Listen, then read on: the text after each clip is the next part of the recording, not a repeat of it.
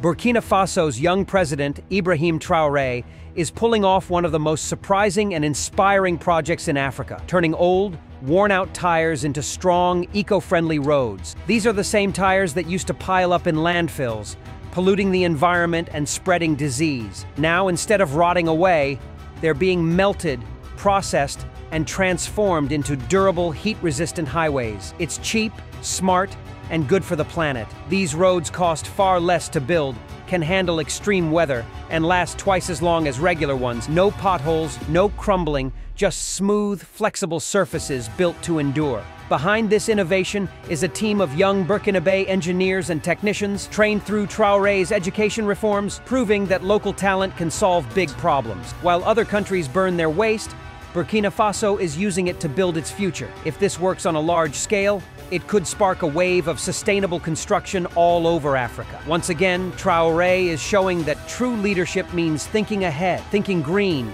and building with purpose.